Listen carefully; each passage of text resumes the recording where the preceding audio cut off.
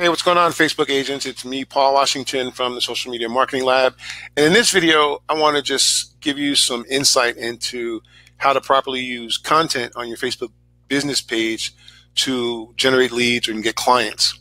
I know a lot of you may be paying for a posting service, and there's nothing wrong with that. But if you really want to take your lead gen game to the next level, what you may want to start doing is getting rid of your posting service, because most of the posting services, they just post image content or article content, and what you really should be doing is posting video content.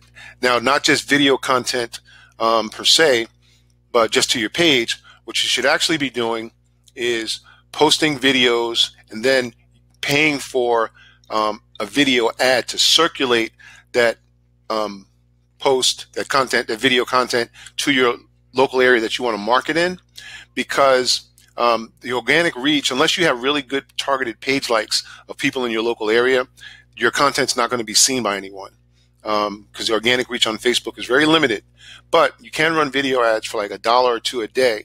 Now, what you want to do with that video ad is then you want to go and make what's called a custom audience.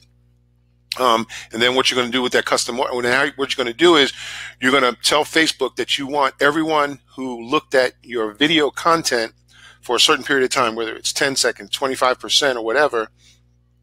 You want to make that, you want to collect their names.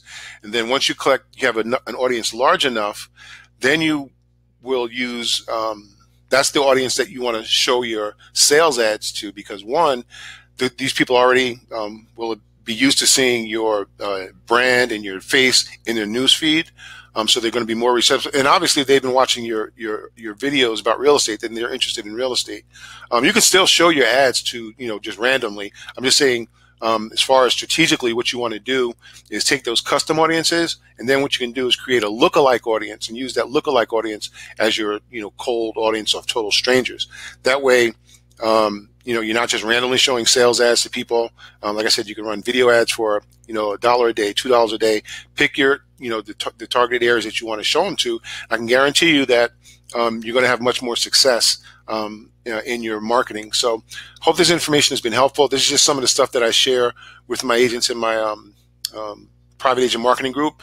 If you want more information on the private agent marketing group, let me know. I'll show you my email address at the end of this video. It's only $97 a month. And again, if you're paying for content that's really not being seen by anyone, because no one really visits people's Facebook pages. The only thing that they see is what appears in their news feed. So if you're paying for a content service and they're posting mostly image ads or articles, or even if they are posting videos, if they're not using those videos, if you're not using those videos to build audiences of people in your local area, you're wasting your money.